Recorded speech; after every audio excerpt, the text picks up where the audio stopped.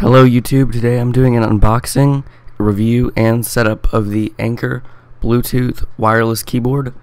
It's made by the brand Anker. They're an Amazon based brand, or at least they might have a website, I don't know. You have to go check that out. But you slide the cover up, or the cover of the keyboard off. You open the cardboard box. It's kind of a neat, sleek design. Then it's got a little paper inside that asks if you're happy or not happy, what to do if you're happy, like leave a review for them on Amazon, or what to do if you're not happy, like returning it to Amazon. But I've had a few of their products in my time, like cords for my cords to charge devices and this keyboard, and they all work really well. So I think Anker's a pretty good brand.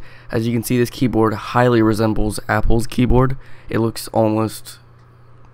extremely close to what Apple's keyboard looks like. So, but there's one major difference you'll notice if you pick it up. It's much, well, not much, but a little bit lighter, and because it's made of plastic. So that's the only really downside. But it works for your iPad, iPhone, Mac. It probably works for Android devices, but it will have different key functions.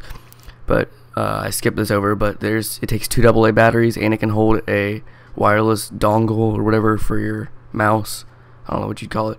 I'm probably not going to use that. I don't know why. I just don't feel the need to for it. But to turn it on, you just flip the switch on the back. It's gonna go green. There's light on the top that's gonna go green, and then it's gonna turn blue. And then you're gonna press the keys, function, the FN key, and the Z key at the same time. It doesn't say that in the instructions. Not that I saw it. I barely read the instructions. But you press those 2 keys for pairing for a device you've never paired with before, and then it will show up in the devices category. As you can see there, it says Anker and then a number, or a letter, some letters and numbers, and you hit pair, and then you enter that code on your keyboard. It gives you a randomized code each time you pair it newly, and you hit enter, and it says connected on your Mac.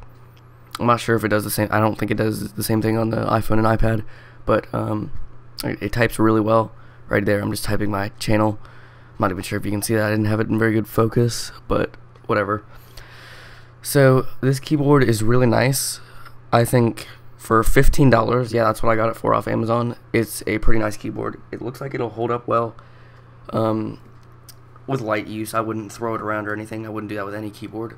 But Apple's keyboard will probably last longer, but Apple's would be one to get more dense considering it's aluminum. But like I said, Apple's much nicer, but I don't want to pay $70 for Apple's keyboard. And I'm pretty sure most of you don't, so this keyboard is a really nice substitute. So to pair it with the iPad, you just do pretty much the same thing, but go to the iPad's Bluetooth settings, and once you've paired it with the device, you don't need to do that pairing sequence anymore. You don't have to enter the code unless it forgets it again somehow. But you can use the keys at the top of the keyboard. Like, you can turn up your brightness, you can go to your home on your iPad, you can turn up music, pause it, skip it, all that kind of stuff. You can lock your computer, lock your iPad. So it's got many different function keys, and I think it's really cool. But it also functions as a great keyboard for your Mac.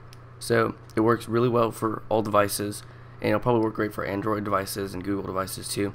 So there probably shouldn't be any problem there, except for the fact that it has command keys. That's about it, guys. Please like, comment, subscribe to my channel, and I will see you guys in my next video. Bye.